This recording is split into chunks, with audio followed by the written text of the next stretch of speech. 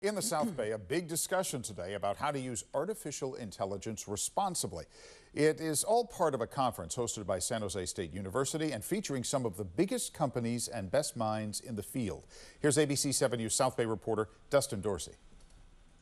San Jose wants to be known as the AI capital of the world, where the best and brightest minds come to innovate, create, and dream. To do that, some of those future innovators might come from San Jose State. And that's where industry experts, including those from Google, NVIDIA, and IBM, were on hand Friday, hoping to inspire the next generation of innovators. Having those discussions with the industry and our students and our faculty members will help the inclusive development of AI in the future. AI is a tool it's exciting, that lots of things one can do, but one has to use it responsibly. And that was the exact message on campus. Google Director of Engineering Mukta Ananda says that AI responsibility is especially true when it comes to education. Students learn when they are deeply engaging with a subject. If we want to really help kids learn, we need to move AI models from being answering tools to being teaching, learning engines. Ananda says AI is not meant to be a crutch. It should be a tool for students and staff. He says Google is working to further develop that tool. For learning to really happen,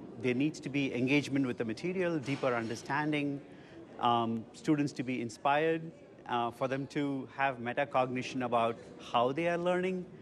And our goal is to make AI able to do all of those things. The possibilities of AI are endless, and that's why many want increased accountability through regulation. These experts say just like the creation of ideas, regulation can't come from one person or one group. You don't want to block AI creativity. It just needs to be channeled in the right direction. We really don't know as humans what the end game is. I mean, I see it as a golden opportunity for humankind that we will get space for unlimited creativity because of AI. Conferences like this allow for lessons to be learned so that lawmakers, future users, and industry specialists can come together to create a better tomorrow through AI. In San Jose, Dustin Dorsey, ABC 7 News.